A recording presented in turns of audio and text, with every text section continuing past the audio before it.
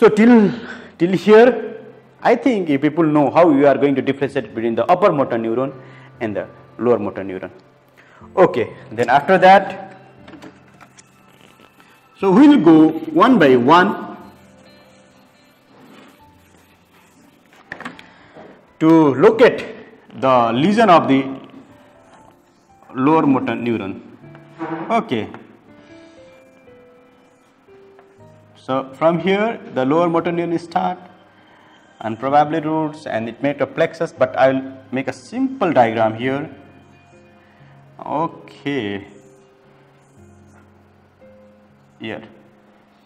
So in the lower motor neuron lesion, so first of all we will deal with the problem in the muscles. Can you guess what are the muscles disease? So classically, I think if people know muscular dystrophy, that may be the Duchenne muscular dystrophy. In the adult, maybe the Baker muscular dystrophy. These are the classical examples.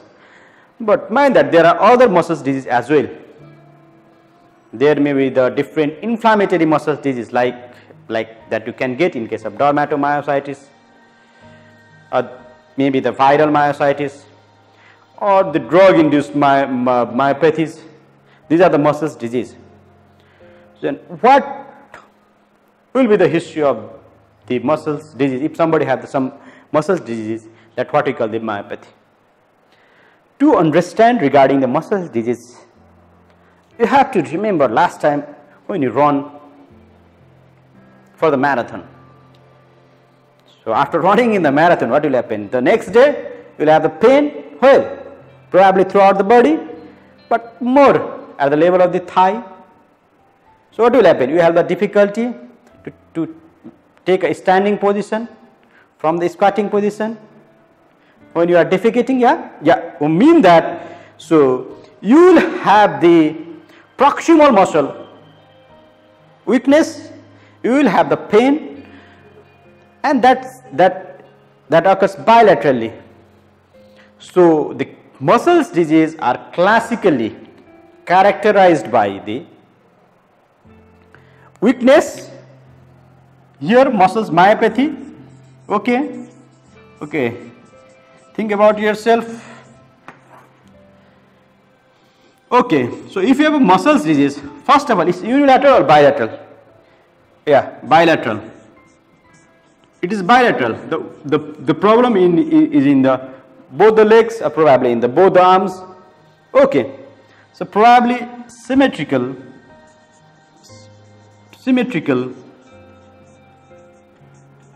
Okay,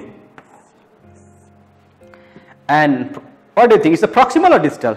The bulk of the muscles is more at the proximal, so probably proximal weakness, and the proximal weakness is characterized in the lower limb by difficulty in stand from the squatting position. That is the classical history of the proximal weakness.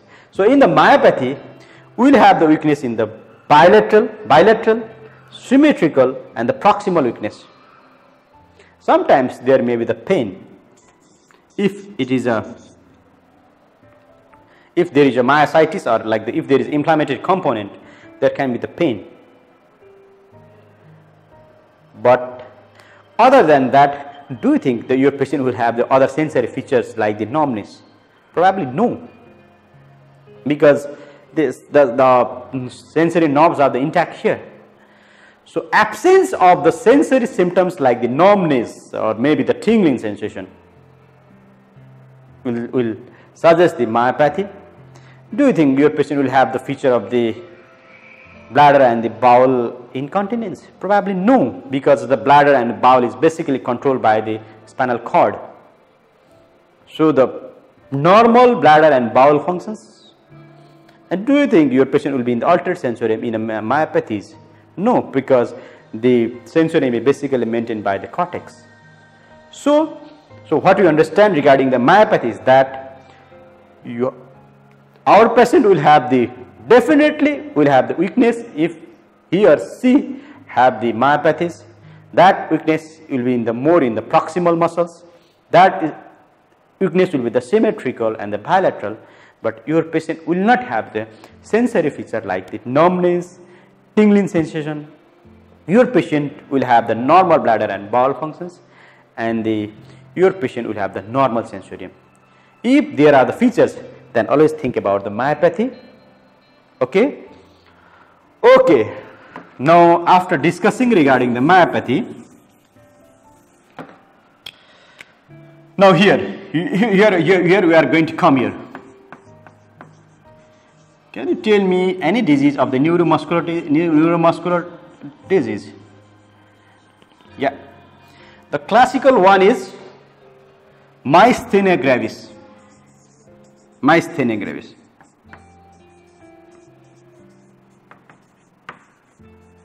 Myasthenia gravis. There are also like Lambert eaton myasthenic syndrome, LEMS in the short form called.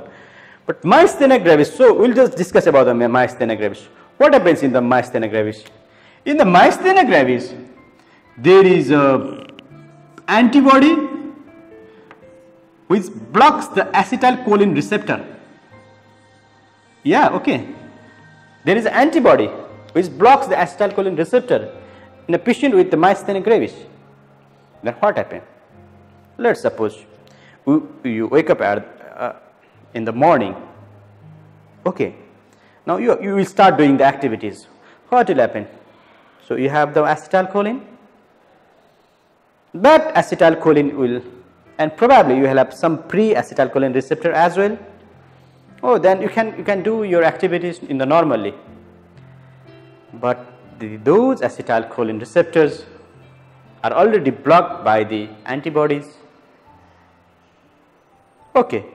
Then what will happen? And as the time passes, you start feeling more fatigue, and that is what is the history of the myasthenic patient will be.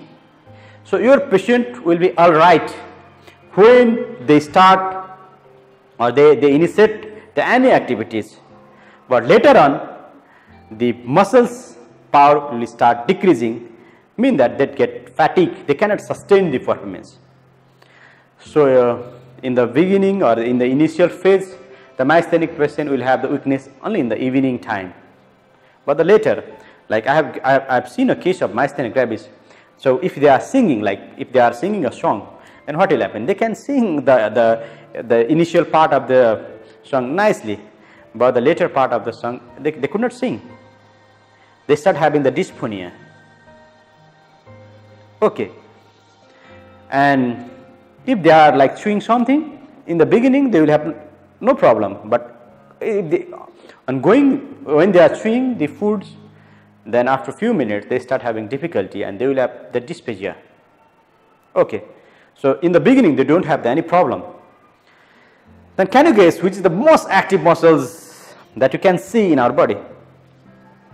Yeah, the most active muscles is in your eyes, eyelids.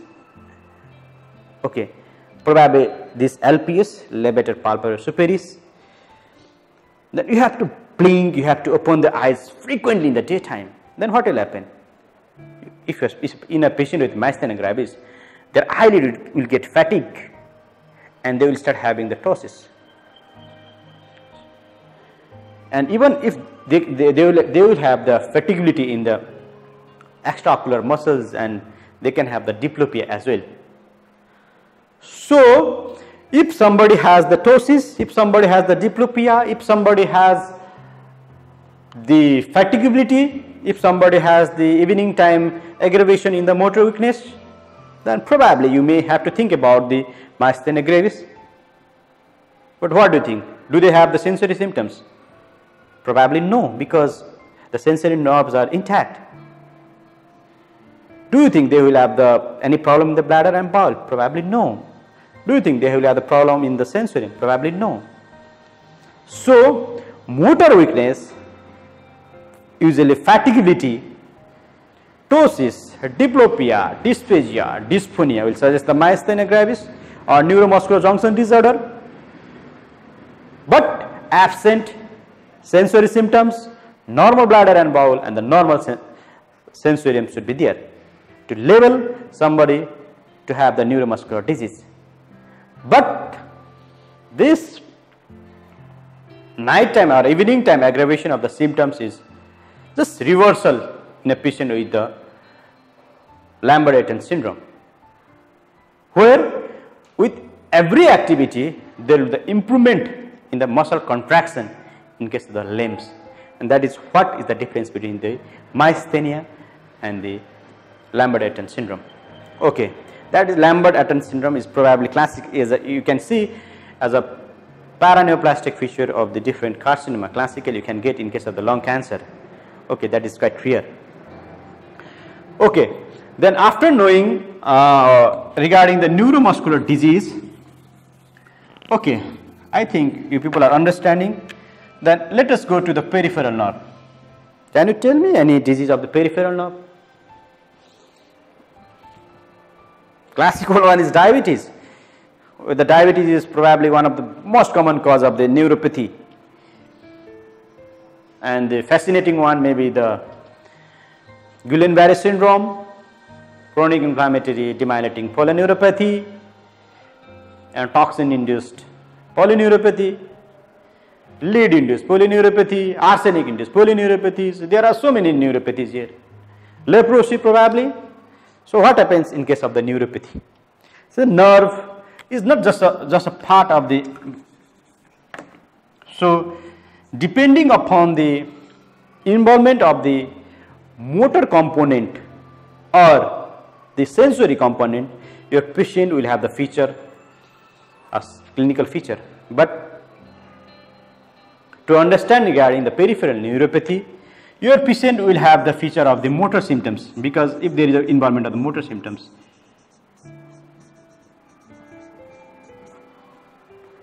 Like your patient will have the weakness.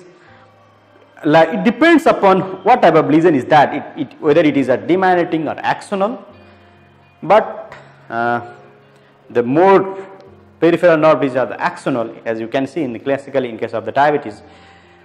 In case of the axonal polyneuropathy, they are the distal weakness, just in contrast with the weakness of the myopathy. So your patient will have the distal weakness. So what will be the history of the distal weakness? So there will be the history of the slippage of the slippers. There will be the history of the abnormality of the gait, where your patient can't flex or can't dorsiflex or the plantar flex the ankle joint properly. So they may have some gait problem, but basically if they will have the history of the slippage of the slipper in case of the peripheral nerve disease, classically in case of the axonal polyneuropathy. So other than the motor symptoms, as it is a peripheral nerve disease, they may have some sensory symptoms. They may have the positive sensory symptoms like the pain, tingling, burning sensation. And they may have the negative sensation like the numbness. So if somebody has the motor weakness with the sensory symptoms, then think about the neuropathy. And as we all know, even the cranial nerves are a part of the peripheral nerves. They may have the symptoms of the cranial nerve involvement. So sometimes in a patient with the GBS, you may have the feature of the bilateral facial nerve paralysis. So basically, you need to understand that if there is a nerve disease, then they may have the motor symptoms, they may have the sensory symptoms. That's it. Okay. Then there will be the root involvement, the plexus involvement, and this will be the out of scope of this class. But basically, I want to discuss regarding the anterior horn cell disease. In the child, the polio is common, and in the probably motor neuron disease is another fascinating disease of the anterior horn cell disease. And if somebody has an anterior horn cell disease like motor neuron disease, as I have already told, they will have the weakness. They will have the weakness. They will have the atrophy, but it will be asymmetrical. Okay, first of all, asymmetrical in onset. So your patient will have the weakness here, your patient will have the atrophy, and asymmetrical. It will start from the one side and it will go to the another side, or may get generalized. That what you can get in case of the anterior horn cell disease. But you need to think about the fasciculations. If you see the fasciculations in your patient, the anterior horn cell disease is one of the differential diagnoses. But in case of anterior horn cell disease, there will be no involvement of the sensory symptoms. So in case of motor neuron disease, your patient is not going to complain about any sensory symptoms like tingling or numbness, okay, because it will not get involved in case of the anterior horn cell disease. That is what you need to understand, but it's a big chapter. We'll definitely discuss in the coming up days.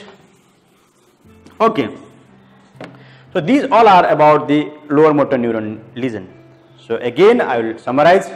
In case of the myopathy, there will be the proximal, bilateral and symmetrical weakness. They may have the pain, but they do not have any sensory symptoms. They do not have the bladder and bowel involvement, and their sensorium is absolutely normal. In case of the neuromuscular junction disorder, definitely they don't have the weakness initially. They have the fatiguity. They will have the weakness usually in the evening time or after repeating the activities. They may have the ptosis, they may have the ophthalmoplegia presenting as the diplopia, they may have the dysphonia. That is what is about the neuromuscular junction disorder. In the peripheral nerve, they may have the both motor as well as the sensory symptoms, and the weakness usually start from the distal part of the body. And in the anterior horn cell disease, the weakness is asymmetrical, the muscles get atrophied earlier, and you can see the classical fasciculations in case of motor neuron disease, that is anterior horn cell disease, and they do not have the sensory symptoms, and they have the normal sensorium as well. This is what is about the lower motor neuron lesion.